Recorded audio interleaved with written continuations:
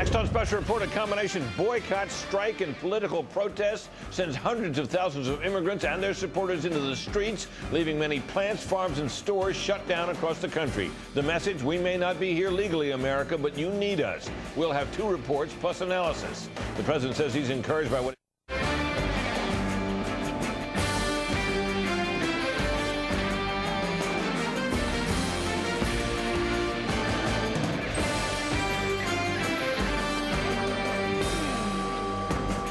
Welcome to Washington. I'm Britt Hume. On a bright spring day across America, factories slowed production, stores and markets closed, and crops went untended as hundreds of thousands of immigrants, legal and illegal, streamed into the streets. What you're seeing right now is an aerial view of New York City right at this moment. They are protesting their treatment at the hands of a country that they say needs them as much as they need it. Chief Washington correspondent Jim Angle has an overview of the day's demonstrations. Jim?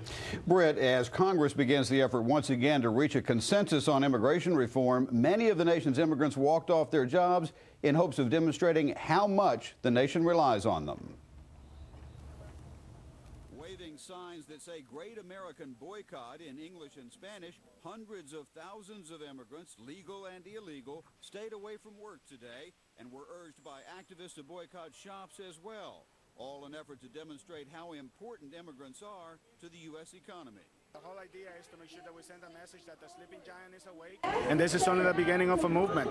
In Los Angeles, New York, Chicago, Denver, and Washington, D.C., among others, illegal immigrants and their supporters marched, some just to demonstrate their numbers, others to demand specific changes in the law, some to demand an end to any law limiting immigration.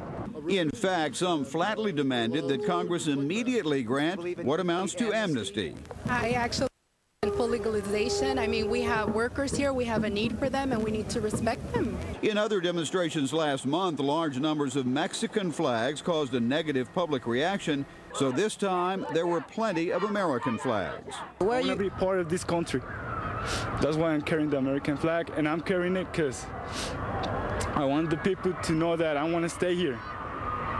You know, so I'm very proud of carrying this flag. Some immigrants' rights groups actually oppose the boycott and fear that groups with a leftist political agenda are trying to hijack their cause. One group called Answer, for instance, opposes sanctions on Cuba and was even against the war in Afghanistan.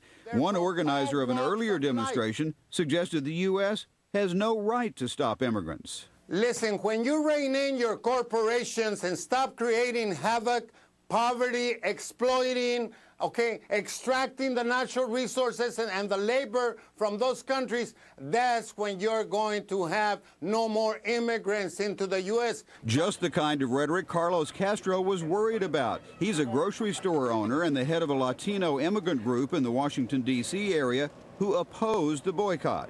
We really support the immigrant cause, and we want to do everything we can, but I think the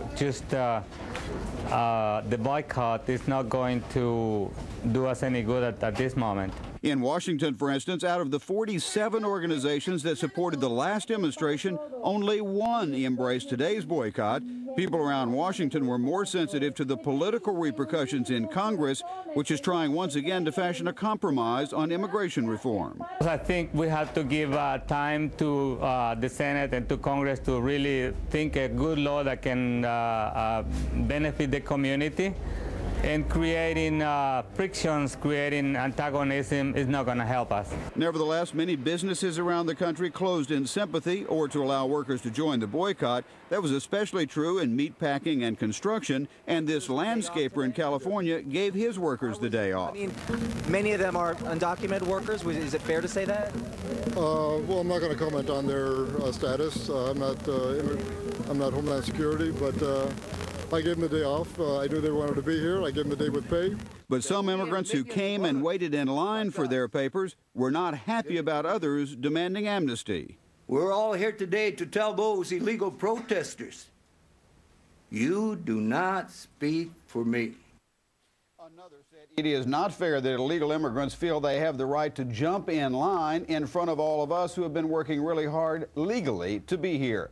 One of the most remarkable aspects of these activities is how open many were about illegal immigration. For decades, illegal immigrants had done everything they could not to call attention to themselves, but facing renewed efforts by some members of Congress to deport them, they're now trying to demonstrate the U.S. needs them and relies on them, and that they have supporters who will fight to keep them here. Britt? Jim, thank you. Because illegal immigrants still operate largely below the radar, it is impossible to know exactly how many people in Los Angeles are there illegally. But as Fox News correspondent William Lajeunesse reports, thousands of them and their supporters filled the streets there today. William? Well, Brett, we know that about a third of the county workforce is foreign-born. Up to 15% could be here illegally. That could be 500,000 people. As a result, we did have widespread walkouts here today. Some businesses closed out of solidarity, and others because they had to. This apparel factory in downtown Los Angeles, typical of Southern California businesses that depend on illegal immigration. Last week it looked like this. Today, empty. The owner forced to close because many of his workers labor in the so-called underground economy. What are you going to do, send a couple of million people back to their home countries? You know, it's going to be bad. And I mean, it's just go with the flow, help us out, we'll help you out. You know what I mean? Like, we got a lot, we can do a lot more for this country. Today's protest is supposed to be a wake-up call for America and a historic day for its undocumented workers, who say they're no longer willing to be invisible or silent. This woman's brother is here illegally. He doesn't have papers, so I call him and I say, I'm going to walk for you because I want you to have papers like I do. Latinos in California called today's boycott Nothing Gringo Day, pledging to do nothing and buy nothing American. That offended some Americans who say the undocumented population is ruining the country, refusing to assimilate, driving down wages, and taking jobs. We go look for jobs, it's all Mexicans and everything. All that's supposed to belong to us. We built this place, you know. Opponents and advocates alike blame both political parties for 20 years of government and political neglect and contradictory laws, discouraging immigrants at the border, but encouraging them once they're in. I hope both parties get together and discuss this problem because it's affecting the whole economy and the whole country. And Britt, at this point in time, a recent field poll study here in California showed about up to 70% of Californians supported the so-called comprehensive approach, open arms now, and then close the door. Britt? William, one question. Do you sense a difference in the attitude that the Mexican immigrants have from those from other countries out there? You know, we do, Britt. One thing we're finding, of course, is that with Mexico, it seems to be a generational entitlement, if you will. We know that the government of Mexico is even projecting 400 to 500,000 Mexicans will continue to come into the United States for the next decade, regardless of what Congress does. 49% say they want to come to the United States, and up to half of them would do so illegally.